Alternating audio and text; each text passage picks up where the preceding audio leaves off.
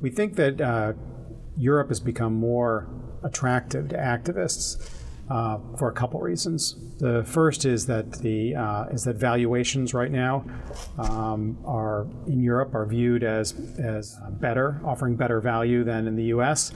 Activists also are taking what they've learned about global companies in the United States and applying that to the global companies that are in Europe.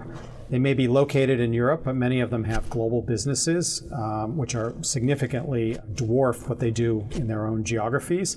And then the other reason is that their shareholder base, the shareholder bases of European companies, increasingly are looking like U.S. companies. So the activists are familiar with the share owners of European companies and have been dealing with them in U.S. activist campaigns.